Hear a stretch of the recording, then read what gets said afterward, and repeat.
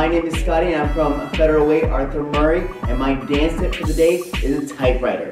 Not like the typewriter that you find in the old attic. It's all about your ribs today. And what we're going to be doing is really giving ourselves an action to use when we do our rumba and our cha-cha. So we're going to start off with our feet apart, our second position, and we're going to just try to move just the ribs from side to side with our knees. So we go side, side, side, side. You can see how the rib cage is just moving straight to the side, no up or down. And it's exactly how we want it to be in our rumba and our cha-cha. And then what we're gonna do is place one foot in the other, surprise me with the direction, and you're gonna take that rib cage, go diagonally, side, back, back. One more time.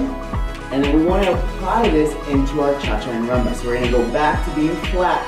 We're going to go rumba timing. So we go slow, quick, quick, slow, quick, quick, slow. We use this in our box. Everyone starts with their left foot. And we're going to go forward with the rib, side, close, back to the rib, side, close. So we're getting a nice action and really getting a 3D view of how we want our rumba to be. And we use this in our cha-cha as well. We go left, back, forward, side, close, side, rock, back, side, close, side, rinse and repeat. It's going to be a little bit difficult at first, but the more you practice, the better it's going to look, and those judges are going to really give you great compliments. And that's my dance tip for the day.